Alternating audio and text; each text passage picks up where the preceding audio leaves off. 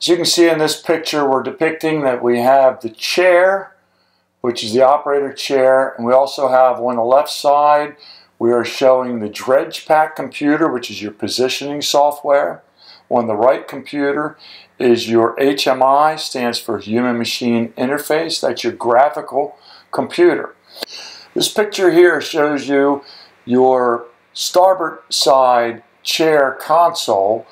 You can see you have a starboard swing winch joystick that goes left to right.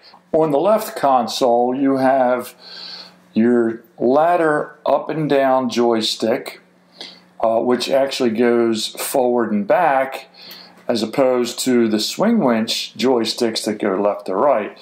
Pushing the ladder joystick forward, the ladder will go down. It also is a friction style joystick, meaning it will stay wherever you leave it, and the ladder will continue to descend or ascend if you have it pulled back. It also has a center fill detent, so you know when the ladder is not in motion. Let's go ahead and take a look at the HMI and see what kind of graphics we have on here. The first screen is, first of all, at the bottom, you have a navigation bar starting from left to right. It allows you these blue buttons down the bottom. It allows you to go to your different screens that you have. This main screen is shows in digital as well as bar graph all of your sensors that are on the Dredge. The very top of the screen shows any alarms that you would have.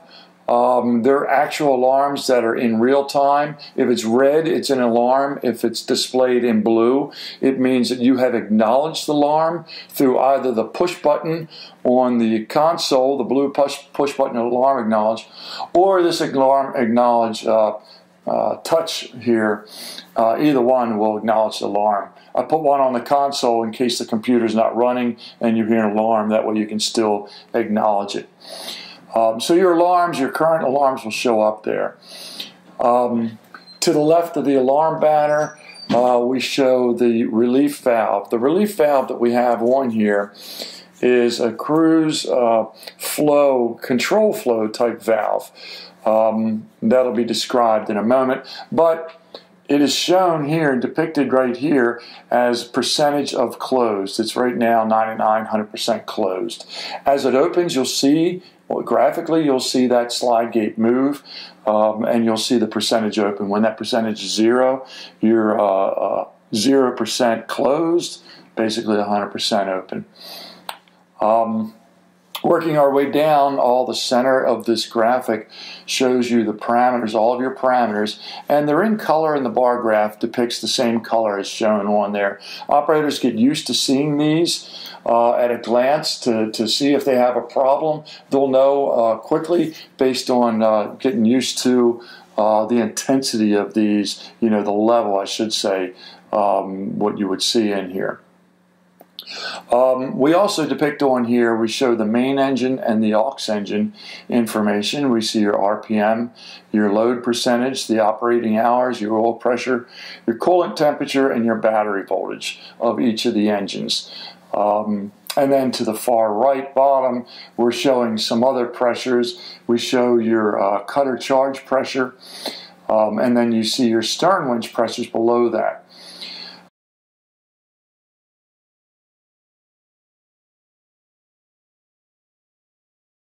To the left of the bottom there, you have two selectors.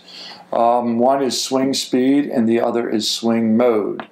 You can actually select by touching auto or touching hand. You can select the swing speed or select the swing mode. And we'll discuss them here in a moment when we get on the auto logic screen, how they work. But you can turn them on and off from here. By the way, the swing mode, which is actually allows you to swing between the two port and the starboard distance, which are entered right here. They can be entered here or from the auto logic screen. Simply touch the number, brings up a keypad, and allows you to change that value. That is how far you want to swing from the cut line, which we'll be discussing. So you enter a value in there, and the dredge will automatically, if you turn on the swing mode, it will automatically swing that distance in feet to the left or to the port side of the cut line, and it'll swing this far to the right side of the cut line, and automatically slow and then smoothly reverse direction. When it's in either direction, these arrows here will flash showing you the direction you're swinging. The very center dial is your tons per hour. It shows your real-time tons per hour that you are operating at.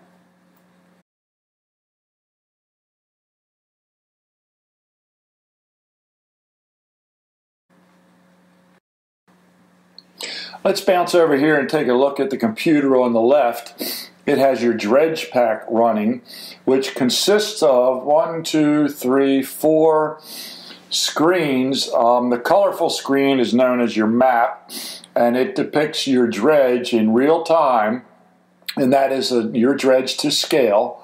You can zoom in and zoom out on this screen, and you can see a couple vertical lines on the screen as well. And below the map, the colorful map, is another graph. You see left side is red, the horizontal bar graph, and the right side is green. And there's an arrow on there that moves, and it shows you how far the cutter is from that cut line. So that's very useful information. That information gets relayed to the PLC so I can do the automation as to when to reverse the dredge when you have it in auto swing mode. So coming back to the computer on the right, you can see we've navigated to the auto logic screen. Notice when you're in this screen, and any other screen for that matter, it still shows all of your digital displays that you saw on the main status screen. It just doesn't show you the bar graphs. Additionally, you can't see from here, but above that is the alarm screen as well as your flow control valve to see where your relief valve location is. So they're always depicted regardless of which screen you navigate to. So let's start on this screen. The top left automation feature you have is plug logic, and you can see from that selector you can either touch the word disable or enable, and you would want to keep that in the enable mode. Mainly if you're at a sand and gravel plant. With that fluffy material that you're running at fly ash, you're probably never going to plug that line, so it doesn't matter if you keep it disabled. But notice that there's 2 data entries to the right of the selector. That is your plug setting low velocity and your plug setting high suction. So what happens is, of course, we know we have a relief valve, which we'll talk about in a second, which its settings are to the right of that. The relief valve in some dredges, not necessarily yours, is far enough down where it could get covered by a cave-in. So what the plug logic does, line plug logic does, is it recognizes your velocity. There's something called critical velocity based on your pipe size, the pipe length, the pipe diameter that is, the pipe length, the friction coefficient of the pipe, the type of material, the density of the material. So we can determine what a low critical velocity is to keep the material flowing. If you get below that critical velocity, that material settles out, then you plug up your line. So without calculating that, typically I set that plug velocity around 12.5 to 13 feet per second. So if you're traveling at that distance, at that speed or faster, you're probably not going to plug your line, and you typically want to keep around 16, 17 feet per second when you're running, which I believe your pump speed will be when you're running your pump engine at 15 or 1600 RPM. So all that automation does for the plug logic is recognize if the speed gets below, the velocity gets below the setting that you enter there. By touching the number, you can enter the setting. Or if you get high suction above the setting, which shown there is 26, what it does is it actually beeps at the operator. It waits about 7 seconds and recognizes that the suction relief valve didn't do its job because it's maybe a complete cave-in, and it'll stop swinging no matter whether you're swinging in automatic mode or manually. Remember the depth that it's at, raise the ladder automatically, and for 6 feet, wait till it clears out, recognizes that it's cleared out for 20 seconds, goes back down automatically to the location that it was, and then begins swinging again to the speed you were swinging at. Now, because of this automation, anytime we raise the ladder, we have a tilt sensor on the dredge. We also have a bow down sensor in the front. So if you're raising the ladder and it is stuck in the mud and it's starting to pull the bow down, it'll stop raising the ladder automatically when that bow down sensor tilts because it has started to float, which is physically out near the bow of the dredge, or the dredge is tilted to a certain angle. And also, when the ladder is descending back to the location, we're looking at cutter pressure.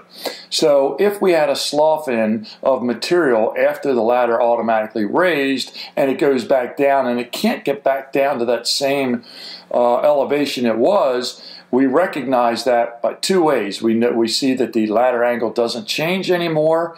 We watch that in the PLC code, as well as we see that we've got cutter pressure, so we know we hit bottom. So we stop descending at that point and then begin our automation swing again.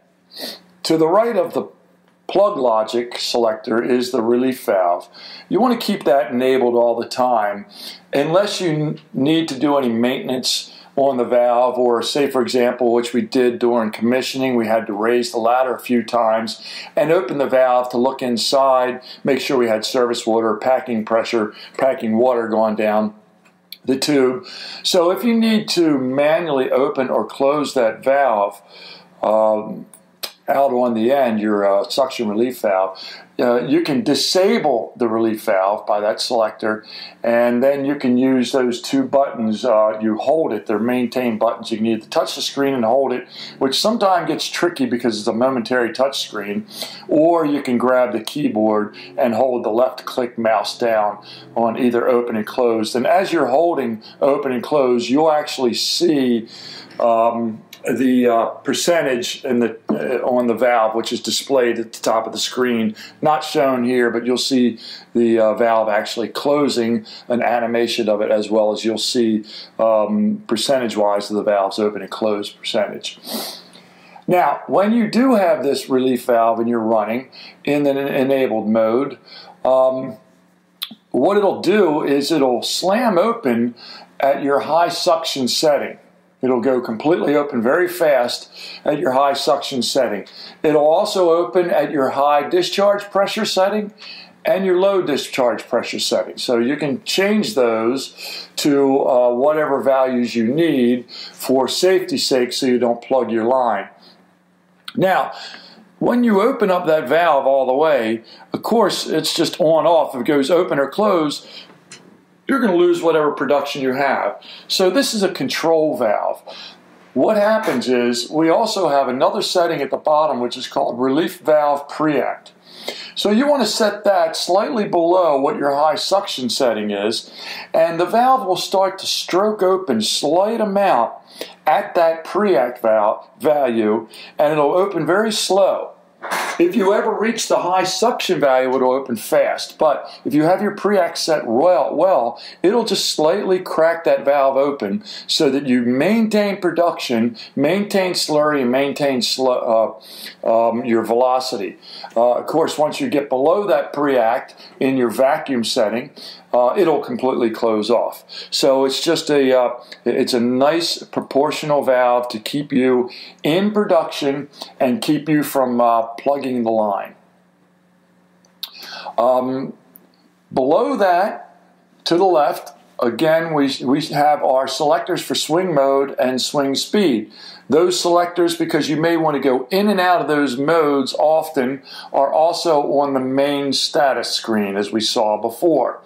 So you can select those modes from the main status screen or from the auto logic screen. That allows you that so you don't have to keep bouncing back navigating to this screen. However, the set points, the settings for these modes are on this auto logic screen. So the swing mode, again, allows you to swing between the cut line, as we saw, which is shown in the Dredge Pack software. And here we can either enter in how far we want to swing port or starboard. And as I showed you before, you can enter that from the main status screen. The other option or entry you have on the swing mode is your pre-reverse direction.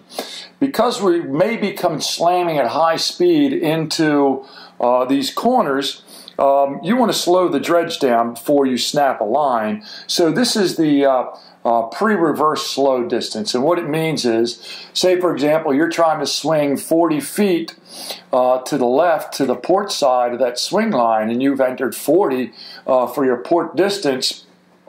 40 minus 6, 34, it will start slowing down at 34 feet, and then it'll stop at 40.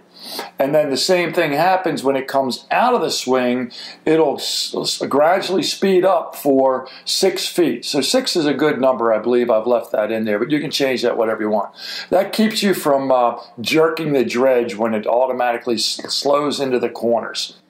Let's go ahead and take a look at a video that demonstrates the auto swing mode. We put it in auto swing mode. We still see our direction. It is going the port direction. But when we get to 25 feet, it stops, which it did. We're no longer swinging in either direction. And 5 seconds later, it begins swinging automatically to the starboard direction, even though our joystick is still in the port direction. That is because we're in auto swing mode. The joystick is only being used as a speed control right now. So wherever that speed, wherever you put the joystick, is the speed that you will swing at. But its direction is being ignored. As you can see, we're now going to the starboard.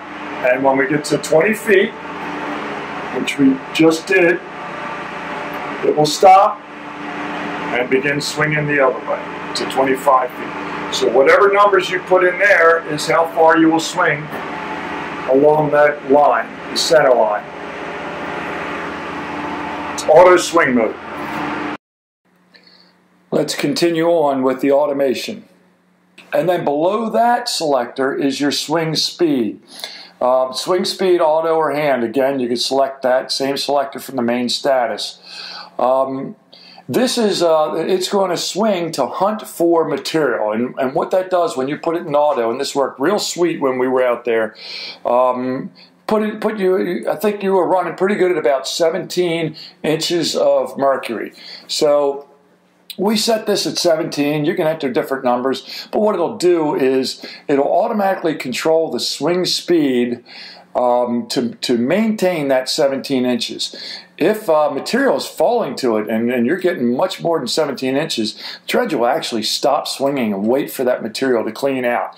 As it starts getting back down around 17 and below, it knows it's cleaned that spot, and it'll start gradually speeding up, so that unlike an operator that may swing past material, when you have an auto swing speed, it will slow down and get all the material that's there. When it starts dropping off, it'll go hunting for the material. And that works real well. The two values below that, operator entry values, please leave them alone. I mean, I could talk to you over the phone if you need to. That's the proportional, integral. That's how you tune a PID loop. And I've got values in there to keep it nice and smooth. So just mess with the desired vacuum set point. Now, the feature to the right of that, the automation feature, is the Kruse contour. That is your auto dig. It will follow the design that we entered into Dredge Pack. So when you enable that, you'll see the ladder start going up and down to follow the design. Now your top entry value is your vertical offset from the design target. That's a negative number. So if you want to dig the design pattern, but you want to dig it 10 feet above the actual design, you put a negative 10 in that number. This works really well. We tried this several times. We got some videos of it working. All these modes, we videotaped them working. The other 4 points below that, the upper limit begins slow, descending. This is, for example, that is at what point, if we're coming down, say that we're at 10 feet above the design, and we start coming down, it's going to come down fast. If you want it to go, if you all of a sudden have a 0 in the vertical offset, if you put a 0 in the vertical offset and you're 10 feet above the design and you enable this, it's going to come, the ladder's going to drop down fast to get down to the design. But at 3.5 feet, it's going to start slowing. So that's what that number means, the upper limit to begin slowing, descending. And then we have another number, two values below that, is offset to begin slowing as we ascend. So if we dug too deep, which we don't want to do, it'll start slowing. It'll go real fast, anything below 3.5, but it'll ascend slowly above 3, if it's within that range, 3.5, below the dig, which is something we don't want to see. So the only other value on the screen is below that is your dredge step distance. And that is an entry that the operator can put in, and it'll automatically step that distance, step ahead that distance when you're in the center cut if you push the step button. But as described before, that only works if you have your aft stern anchor winches on each side in front of your dredge to pull it forward. Okay, so if we hit the navigation bar down at the bottom to configuration, we get a configuration screen. And again, as I said before, notice all your parameters are still being displayed in real time above the screen, as are your alarms, so you're not missing any information while you're on this screen. We pretty much set these while we were commissioning as I got used to the values. These are your alarm limits. So you have an alarm for high pressures. You have several alarms. There's probably 70 different alarms that will display. These are some of them. So these are all, it's a data entry screen to allow you to enter what limits you want for your high pressure alarms. And we set them just a little bit above the relief valve. That way you don't get nuisance alarms. But if the relief doesn't work, it'll give you an alarm that you're pulling or too hard. In the bottom on the left there is a ladder up limit switch. If you've got a limit switch in the back near the ladder that senses if the ladder is too high, it'll stop you from raising. If you need to, for some reason, raise above that value, then you can push that. It's a temporary defeat. It's a toggle button, and I think it lasts for 60 minutes, and then it'll automatically revert back to being not defeat in case you leave it that way.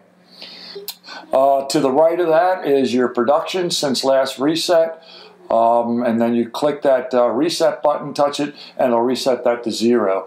You can use that as a, because all your production, by the way, is being recorded in the background in SQL, as well as so is your downtime. So your production is still being recorded, and there's production reports. But this is for the operator if he wants to see how much he's done since he last reset it. That does not reset your totals in the database. Now if we go down the bottom and navigate to trends, we have multiple trend screens, and these are historic trends, meaning that they're being recorded all the time. And you have little scroll bars and all underneath each one of them. Works like a VCR. Allows you to zoom in and zoom out, select starting time, ending time. Now if you navigate to the sensor scaling screen, this is a screen that allows us to enter the range for each transmitter that we have supplied on the dredge. These are already entered for what the range is, and if you look at any transmitter that's on the Dredge, they're typically stamped with what the range is. 0 to 5,000 psi, 0 to 200 psi, 0 to 90 degrees, 0 to 30 inches mercury. So if you ever have to change one of the transmitters that I have, say for example, you have in stock, or you can only purchase a 0 to 4,000 psi transmitter, and you replace it with one that used to be a 0 to 5,000, you simply go on this screen and you enter in what is stated on the name tag of that transmitter. This allows the PLC, the programmable logic controller, to scale and display the proper values without being off. Okay, we're swinging in automatic mode. Everything is in automatic. We have our swing speed and swing mode in automatic, and so is cruise contour is also enabled. You can see our ladder pressure, the purple, going up and down because it's being automatically controlled. We have good pump speed, we have good density, we have good discharge pressure, good suction pressure. No vacuum because our vacuum meter was bad upon commissioning. We'll go on to the auto logic screen, take a look at what all we have enabled and what our parameters are set here. Right now we have the plug logic disabled. It's not really necessary for this fine material. Auto swing speed, we're trying to pick up 16 inches of mercury, and we're swinging 22 feet and the other way. Here's our relief valve setting, and our cruise contour is set at 6 feet above grade, so it's following the exact grade. And it's swinging all on its own, and controlling speed on its own, as well as maintaining the depth of the grade. And we'll take a look over here at the Dredge Pack computer, and we can see our trace line that I talked about how to turn that on before, but if you watch it, it's slowly swinging because we're getting good material, so it's waiting in that one spot.